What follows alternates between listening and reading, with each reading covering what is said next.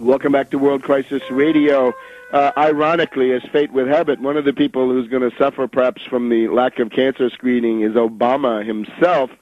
Take a look at The Globe. Headline story, Obama lung cancer drama. And we're told here that Obama is now suffering from coughing fits, dizzy spells, chest pains, loss of appetite, but continues to smoke up a storm. We had that already in The Globe last week, that he was freaking out over his unpopularity and the attacks and other related issues. The guy's been smoking Marlboros for 30 years. Insider source says a lot of us are worried about Obama. He's losing weight, barely eats. You can tell something is terribly wrong just by looking at him. The gaunt commander-in-chief left the gymnasium in Washington, D.C., looking so skinny that his jacket seemed to be several sizes too large. President Obama is way too thin, says weight loss expert Dr. Edward Jakowski. His face, neck, and entire body look drawn, stressed, and weak.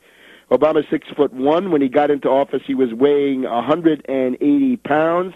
Now he's down to 155. A published report disclosed that he recently collapsed, slumping to his desk in exhaustion. We also have the fear of lung cancer, which is haunting Michelle. Because of his smoking and coughing, he can't keep his food down.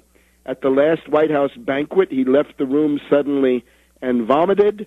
He claims that he doesn't smoke in the White House, but as soon as Michelle is not there, he lights up a Marlboro. So apparently, according to this, he's only willing to go to his once-a-year Walter Reed or Bethesda Naval Center checkup.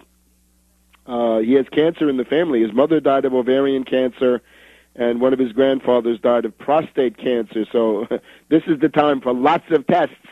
So this is a time when ORSAG could be the main threat to Obama, as well as all sorts of other people.